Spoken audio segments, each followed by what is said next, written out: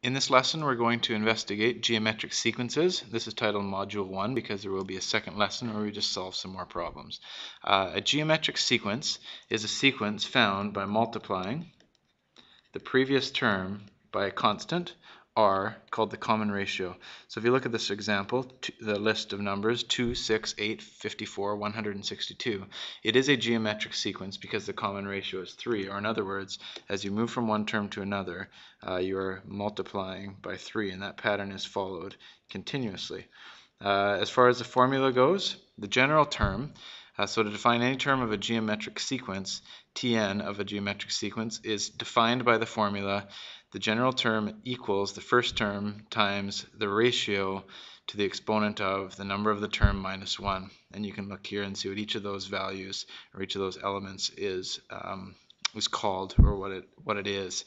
Another thing that you need to investigate or know is how to calculate the common ratio. So the common ratio, or r, of a geometric sequence is defined by the formula r is equal to the value of any term divided by the value of the term before it. So in other words, all you do is divide any term by the previous term if you want to find out the common ratio. Let's look at a few examples here. So just investigate geometric sequences. This question says, for each sequence, determine if it is geometric. If it is, state the values of r, the general term, and the eighth term, or t subscript 8. If you look at this particular list of numbers, it's alternating from a positive to a negative to a positive to a negative. So that seems to imply that the constant that's being multiplied here is a negative value. And if you look at the integer part, it is doubling. So in fact, our common ratio here, this is a geometric sequence. We're multiplying every term by -2 to get to the next term, and that's a pattern. So in this particular case, the value of r would be -2.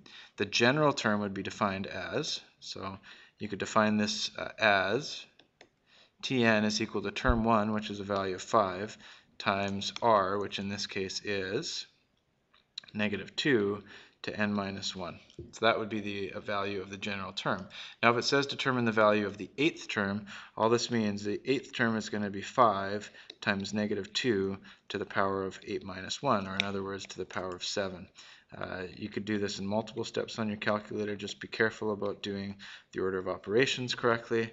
I'm going to do this in a couple of steps. First of all, do exponents. So if I do, make sure -2 is in brackets, -2 to the power of 7, and then times the first term 5. So that would be negative 640. So the eighth term in this list would be -640. You could also, if you would like to, list out the numbers. This one's not too long to do, and figure out what the eighth term is, because we would just follow the pattern. All right, let's look at the next example. The next example has these numbers 2, 6, 18, 36. What we could do is just look at the pattern and see if it continues. If you find out what the common ratio here is, it looks like they're tripling. So we're timesing by 3. So times by 3, times by 3, that should say 3 there. But what you'll notice is this last one is actually times by 2. So in this particular case, is this a geometric sequence? No, it's absolutely not geometric. In fact, this doesn't seem to follow a pattern whatsoever. So let's move to the next one. It's a little bit more difficult when we deal with fractions or reducing sequences. So let's see what happens here. We're going from 5 to 10 thirds to 29ths to 40 27ths. A little bit more difficult to find out the common ratio.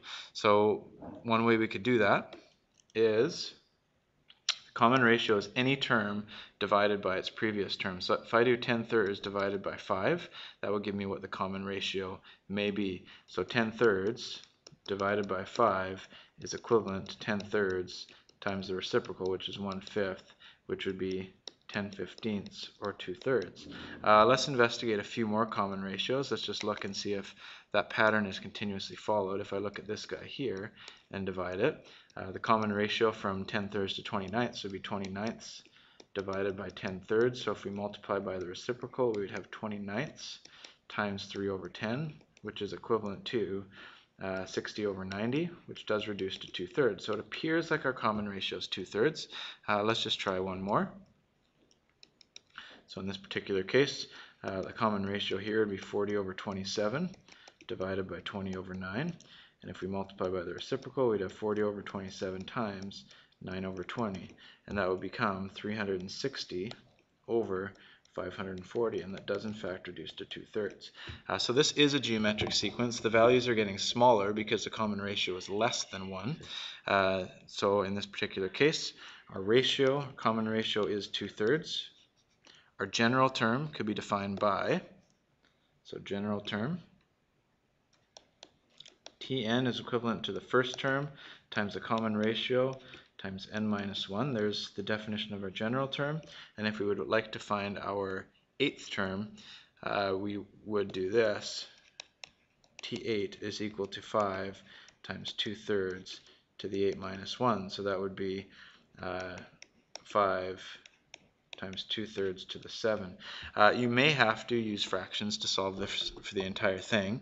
So 2/3 to the 7th you'd have to do actually by hand, because 2/3 times 2/3 times 2/3 times 2/3, etc., etc., etc., would be equivalent to 2 to the 7th, which is 128, over 3 to the 7th, which is 2187. So it would be 5 times 128 over 2187. That would be your fifth term if you'd like to do it as a fraction. So that would end up being 640 over 2187.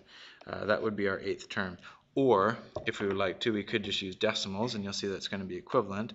If I do 2/3 to the 7th, so using brackets, so you may have to do this by fractions or not, to the 7th, and then times that by 5, I get 0.2926, etc. So, and you'll see that that is equivalent to 0.2926, etc.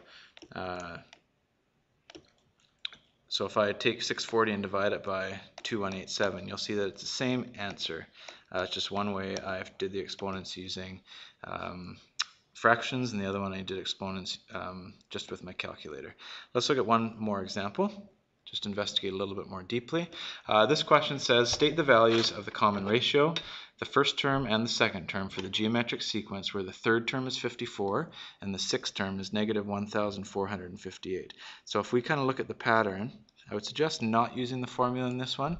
So if the third term is 54 and the sixth term is negative 1,458, excuse me, we're looking for the first term and the second term.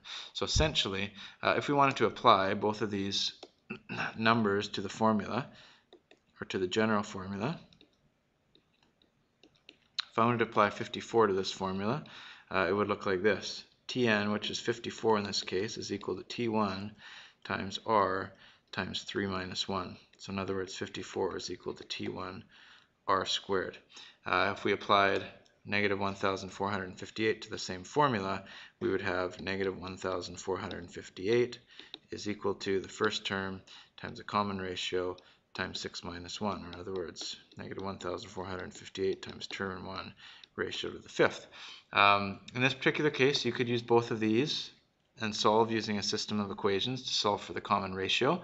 I would suggest to do this more of a visual or a common way. To go from 54 to negative 1,458, we have to multiply by 3 common ratios, so times ratio, times ratio, times ratio, because they differ by 3 terms. So in other words, to go from 54 to negative 1,458, this is just using, maybe I'll just call it the intuition model. 54 times the ratio cubed is equivalent to negative 1,458. So if we want to figure out what the ratio is, which might be useful, we'd divide by 54. So we'd have that the ratio cubed is equal to, I believe, negative 27. Yep. And now to solve for the ratio, we would take the cubed root, because the opposite of cubing something is the cubed root, and the ratio is equal to the cubed root, which would be here, of negative 27. Or in other words, it would be negative 3. So our ratio is negative 3. So if in order to go from one term to the next, we multiply by negative 3, to go the reverse direction, we would divide by negative 3. So to apply this to the order, we would, to go from term 3 to term 2, we divide by negative 3, which would get me that term 2 is equal to 54 divided by negative 3, which is equivalent to negative 18.